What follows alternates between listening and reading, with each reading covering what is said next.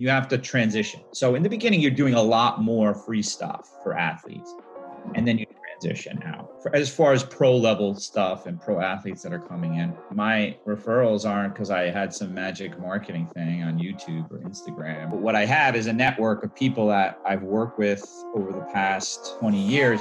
But you'd be surprised once you're in, and a lot of it's word of mouth, you know. I finished in the late 90s, graduated 1996.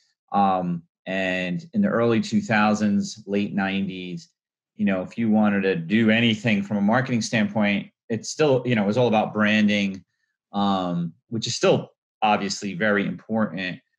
So for the sports side, once I developed the whole recovery concept, I was trying to focus on that. And I tried to, you know, I had branded the name Recovery Doc, and I thought it was very clever, and, you know, and I had a logo made up. But in the end, what I figured out was it was more about me on a personal, you know, one-on-one with the athletes, and that because then it's hard to brand your regular clinics. Like, how do you differentiate that? And if you have one clinic, it's not a big deal.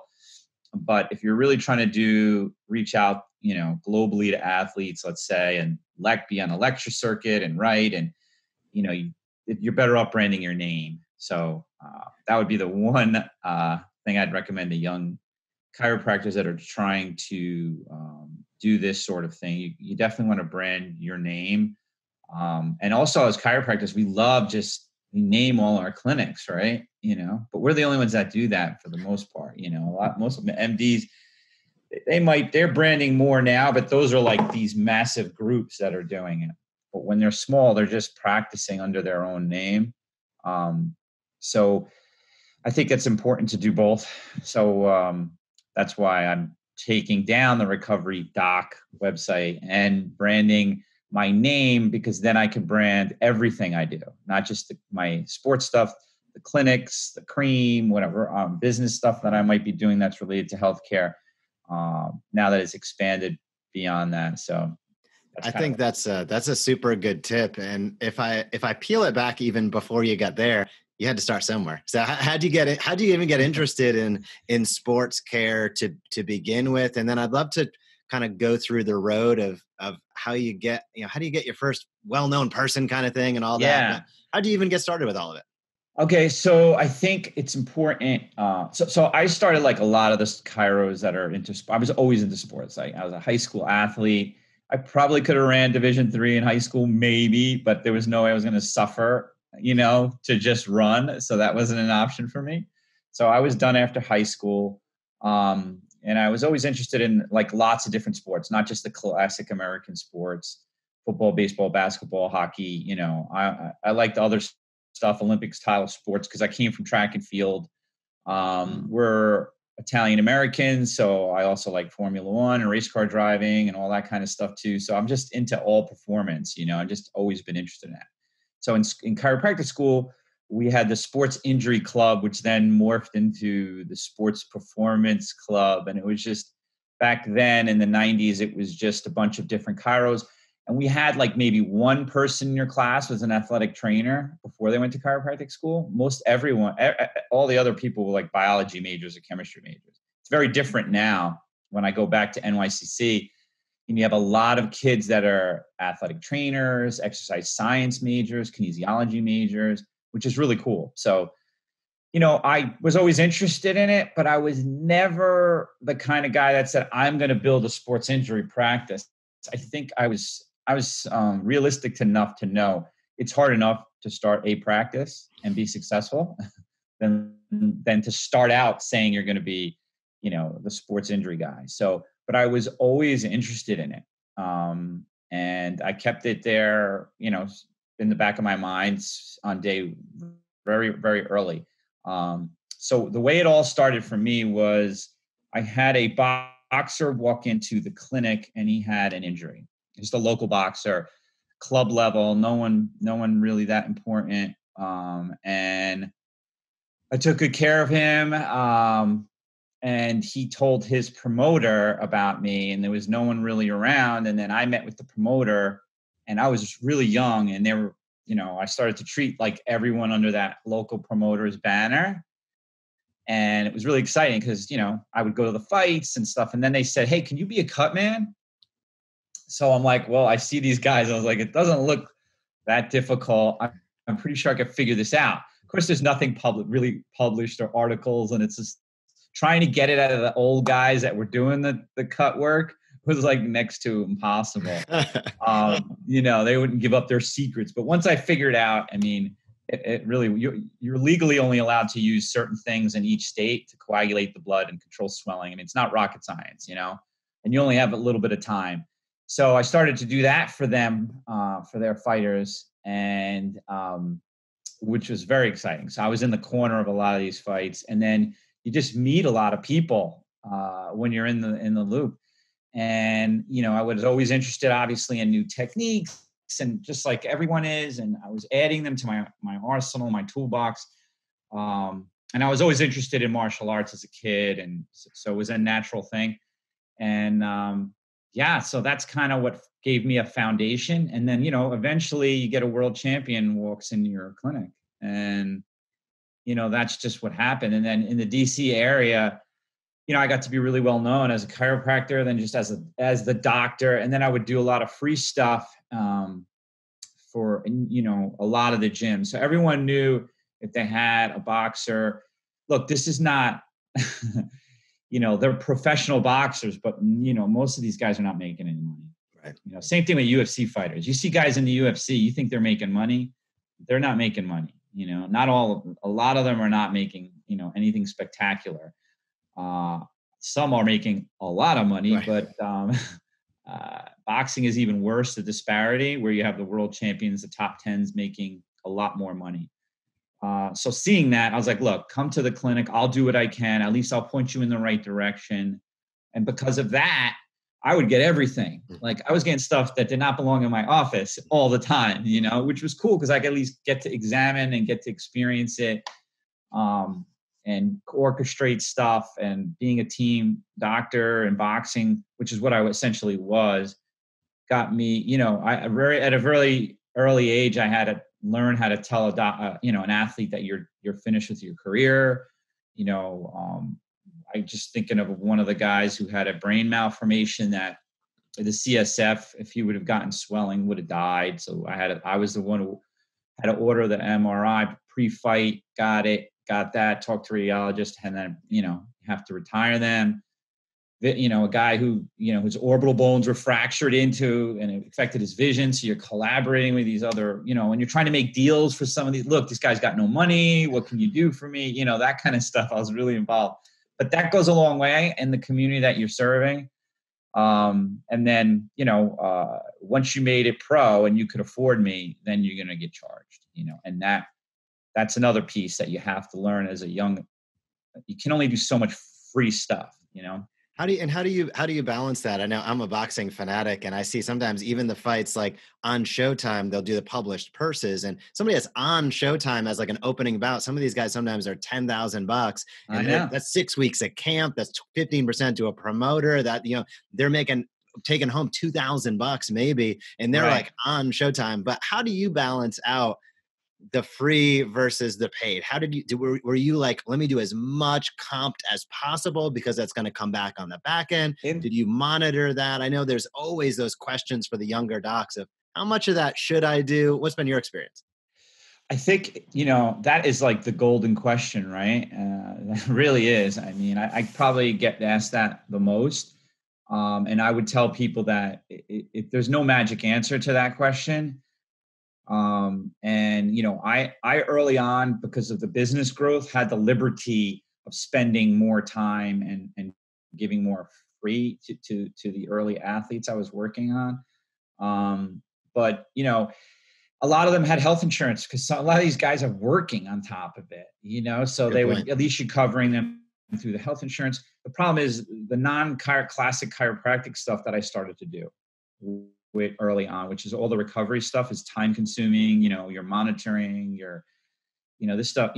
I was doing a lot of functional movement screening before that was a thing, and I was using video motion analysis, with it because I didn't understand how you can do double leg squat. And I had an instructor going, look, see, it's moving medially. And I'm like, not really. I don't really see that. And I've been doing this for 10 years or whatever it was.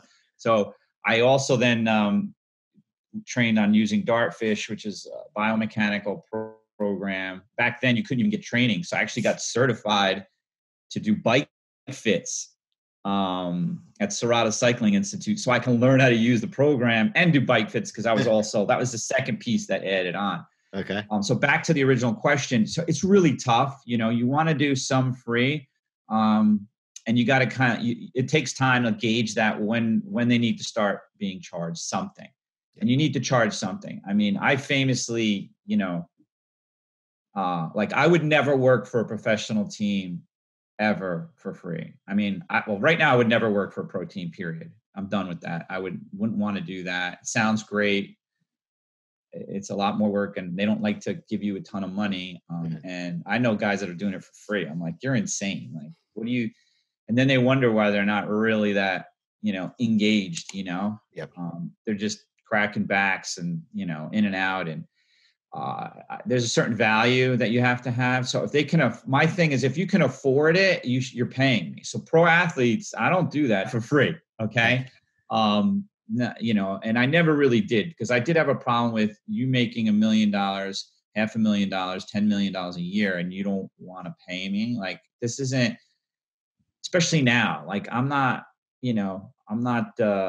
magic spoon cereal, I'm not just you can't just send me product and I'm not in that space. I'm worth it. And if you want that expertise, you're going to have to pay, and I think people that won't. Critically important. Critical thing that you need to transition to that.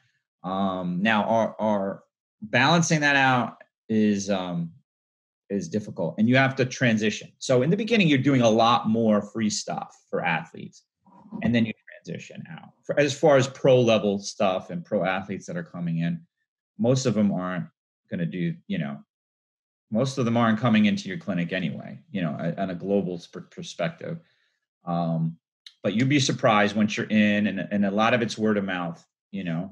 Most of my referrals aren't because I had some magic marketing thing on YouTube or Instagram or whatever, because there was nothing like that back then, and I don't really even have a good following. But what I have is a network of people that I've worked with over the past 20 years that I did good work. I took care of the people around me. That's another thing. Don't just worry about yourself. You got to take care of everyone else on the team. If there's other staff, other people, these are the people that have potential to refer you business. Take care of everyone. And I did that. And I think another thing is people love, and I still see this all the time, you get a new technique or a new, especially like with functional movement right now, everyone's got their own system, and people just love like bashing everybody's system or their profession, or, so if you're part of a team and a group and you don't agree with it, you don't necessarily have to hammer that in. Like, people's got to stop trying to be right all the time about everything. It's not that, it doesn't work like that. Trust me. When you're in a group setting, you got to work with who you're working with. And even if you think they're fine with you, as soon as you leave, they're talking about you behind your back. And I'm talking about athletic trainers, orthopedic surgeons, PTs, and medical doctors. You got to know your stuff. And you can't be, you have to slide in gradually into what they're doing and appreciate what they're doing, and let them do their thing. Don't try to step on their toes, because they'll either bark at you or you'll never get another referral. Yeah, I think that's great. I think that's great advice. And when you think about recovery, a place I'd love to go is, what are some of your favorite, you mentioned an assessment that you're super interested in, but what are some of your favorite recovery tools or strategies or products? What do you look for? What have you found to be like those I need this to be able to get in and do my thing? Right. So if you look at recovery from an injury standpoint, of course, we were chiropractors. I think chiropractic is the best recovery tool, and all the soft tissue types of strategies that we have. I think you got to be open-minded. And if you're doing Graston or ConnectX, the NYCC tool, if you're doing that and it's not working, there's a lot of strategies and techniques that you can learn from and try. And I think that's what I might do differently is and I'm not just like all about one thing. I'm not all about, whatever that name technique is. So I'm trying not to get myself in trouble, but, so I did all the taping classes and, like Rock Tape had sponsored my classes early on before on my recovery. So, I think I really don't have one thing that I can say with the exception of sleep. I think sleep monitoring has always been, and it's changing. Like what I used to do to monitor an athlete's sleep, even 5 years ago is totally different than what I'm doing now. And they're not perfect yet. You can trust me. Like a lot of these devices, Whoop and BioStrap. BioStrap's my favorite. Whoop, I'm just not down with paying a subscription every month for that type of service. And you're not getting what you think you're getting out of it yet. Maybe if there ever was, and I'm very, very interested in biometrics right now. It's like super interesting to me. But sleep is definitely something that you can kind of help with your athlete. And you don't necessarily have to do it to the level I am, where I'm going over how they slept each night, how much time they spent deep sleep, how much REM they had. And, you're trying, in your basic, most of the devices now you're making a guess. There used to be a device that was around that they would wear as a headband and you were getting some actual brainwave, like more accurate activity levels. Yeah. But it went out of business, unfortunately. But it gave me better data. But this is the newer devices are, they're getting better. And it's kind of where we're headed in biometrics. So if you had to ask me what the one thing, it's definitely sleep and then nutrition overall. Those are the two pieces. But again, my whole book is on the 6 pillars of recovery. So my first instinct is there is no one thing. That's the fallacy. Like, you can't go to, like, I think we talked a little bit about the cryo chambers, and I'm sure you're going to get some hateful tech messages below this video because I don't really think it's a viable business model. I'm sure there are people making money using that particular device, but it's just not it doesn't make sense to me. Not for sports injury recovery. Now, if you're doing that because you're doing intermittent fasting and you're trying to do cold, treatments to your body for autoimmune disorders and stuff like that, and it's part of your protocol, and that's different as your patients are coming in. But like, the way I feel with ice, I mean, there's an entire book written that says that we shouldn't be icing even acute injuries, and he's backing it up with research and science, so there's debate on this whole topic. And I've flip-flopped and gone all around this because it's such a hot, debatable topic, and I'll kind of give you my two kind of points of view on it. Yeah, please. I mean, so like, of course, we've learned it's an acute injury, right? So there's inflammation. We want to control inflammation, right? So you use ice to vasoconstrict the blood vessels, decrease the inflammatory cascade and the response. But the flip side to that is there's also physiological changes that occur when you train, right? And the whole point is the overload, that principle where you're overloading everything. And it's not just your fibers of your muscle tissue. There's things happening in your mitochondria. There's things happening hormonally to you. And what happens when you chill the entire body? You're lowering the response, right? You're decreasing everything that's going on. So who's to say that partial inflammatory response is not a good thing, and that it is creating adaptation? Maybe you're retarding your adaptation potential, right? So why would you then jump in and as a protocol to just say, okay, everyone's got to ice? Now throw in the fact that they have to drive to your clinic, this athlete, after working out, especially at the pro level. I mean, my guys, I don't, because we're doing 2-a-days for hours, and then they're going to get in a car, drive to the clinic, get ice, get cryo chamber, and then drive back home. And if they're in LA, it takes them 2 hours. Like, yeah. Does that make any sense to you at all? No, you're not recovering, you're not resting, and then you got to train an hour. Like, it makes no sense to me. And especially when you can take a cold shower, and there's studies that are very, very similar, you know, and I'm sure they're going to bombard me with whatever research the companies give you that then turn out to have 15 subjects in it. But you could get a similar thing. So I'm not completely against cold. I'm not even against the chambers. I'm not saying any, you know, completely negative. You have to look at what the athlete needs. What do they need? Can they get away with a cold shower at the end of a workout? Can they get away with a cold tub bath? You know, and that's cheap and easy. You know, where do you spend your dollars for this athlete? That's a whole nother thing. Is it nutrition? Is it food? Is it sleep? Is it, because there's so many devices and so many, you know, the trainers are going to want to do what they're going to do. And there's sometimes money invested in that. But, you know, when we have like Amir Khan, who's making millions of dollars per fight, then it doesn't matter. He's got to cook, and a chef is making his food for him. So for nutrition and any supplement I'm on, he's never going to balk out. You know, sleeping at altitude and having an oxygen chamber. You know, we could do anything with guys like that, but it's the bread and butter people or Olympians that you really got. What's the bang for the buck? You know, I mean, it looks sexy on Instagram, and you have Floyd Mayweather in there with his gloves and everybody. But trust me, they're not going back all the time. I mean, they're not. You know, they're getting paid, or they're just doing it, and then like, I don't feel like doing this anymore. You know. No shortage of widgets out there, that's for sure. No, there's no shortage. That's well said. No shortage of widgets. And what's the sport?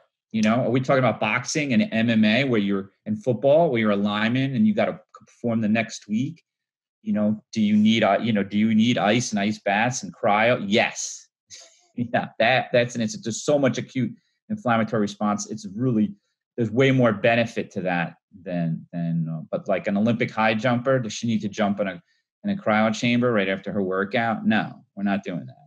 So I think there's so much. I think we just skimmed the surface. So I'm definitely I'm preemptively asking you to come back on, because I think there's so much that we can dive into. But for anybody that's listening and watching that wants to learn more about, you know, where you are, what you're up to, where can you point and direct them? I think for now, the best spot is my Instagram page, you know, just at Dr. Rick Rosa. And if you message me, I'm famously always getting back to whoever. If you're a chiro, you know, especially young chiros, you know, I will help you out. I will get on the phone, especially if you're an NYCC grad. But because I'm like college. The preferential, you get in the primary inbox if you're an NYCC grad. General, yeah, you get the VIP treatment. But no, I really do want to help our profession as much as I can, and I feel that everything I have in my life is from chiropractic, and I'm really happy. And so I'm trying to do as much as I can for the generation that's with me or behind me. And, you know, just to try to make this whole thing grow, because I think we have a huge value. And also I think we're a great niche for what the type of stuff I'm doing. And I think it's really interesting. It's because you could just, you know, soft tissue and adjustments after a while can get a little bit, you know, for me, it got boring after a while, right? It's not, you know, that's why the athletes are so exciting, because they have complicated issues. You know, there's nothing more exciting to me than someone, you know, like Amir Khan. I get a call from California saying no one's able to fix his hip problem. He's got to fight in 5 weeks. And I'm giving them your name and number, and they fly you out. Talk about pressure, right? They fly you out there for a week, and you got a week to friggin' solve this problem. And it's not like they care that he's had this since he was 17 in the Olympics. They want you to fix this. You know, there's a lot of money involved, and all the problems you have with that. You know, you show up at a gym, not invited by the trainer, the head trainer, as a chiropractor. And he already had a chiropractor, you know, it's like, it's a very delicate dance you're trying to do, you know? So I mean, I've kind of seen it all, I think. I can imagine. But I'm still learning. I'm still learning, man. I'm still trying to learn as much as I can. Constant work in progress. So yes, that's me. Sweet. Well, Rick, I really appreciate having you on. And I would encourage docs, if you are interested in sports chiropractic performance, recovery, please click the link below, hit up Rick. We're going to go into subsequent episodes. He has an entire clinic enterprise. He is involved also on the product side with some really cool stuff that we'll dive into in future episodes. But Rick, I really appreciate you coming on. Hey, thanks for having me. I appreciate it. All right. Cool. Take care of yourself. Hey, what's going on? If you loved that video, be sure to subscribe to this channel. The Evidence Based Chiropractor puts out videos all the time at the intersection of marketing and research, showing you how to grow your practice while also growing your knowledge base. So if you liked it, be sure to comment down below or hit subscribe, and I'll see you in the next video.